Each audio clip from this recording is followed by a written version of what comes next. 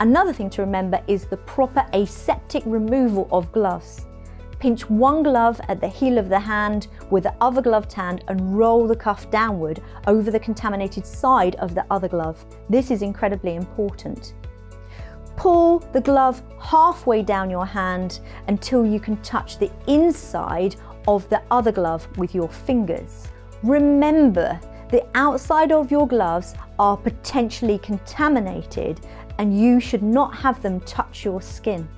Reach under the cuff of the remaining glove with one of two fingers of the ungloved hand.